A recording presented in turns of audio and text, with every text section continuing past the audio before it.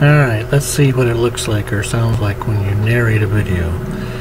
Alright, this is looking at the front of my root mass, root ball, and down low you can see the lower mat down there.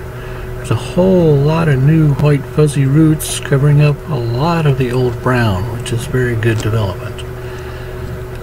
And most of that looks much better than it has just a couple of days ago. Now the back section, you could just see where that was.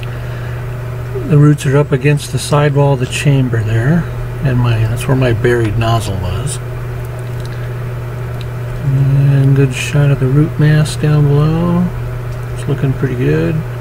Getting into the drain some. Tap roots coming down from the top. Oh, and there's a lot less brown up in there in the center. That's very good. You can see some regular hydro roots coming down from the top where there's excess moisture. And here's the right side. A little more brown there still. This angle is not quite as pretty as the other one, but it's still not bad. An improvement over what it was. And that's the very back side, which is looking kind of scraggly actually. It's not surprising because that's where the nozzle's buried. You can just see it there on the right hand side, little bits of blue.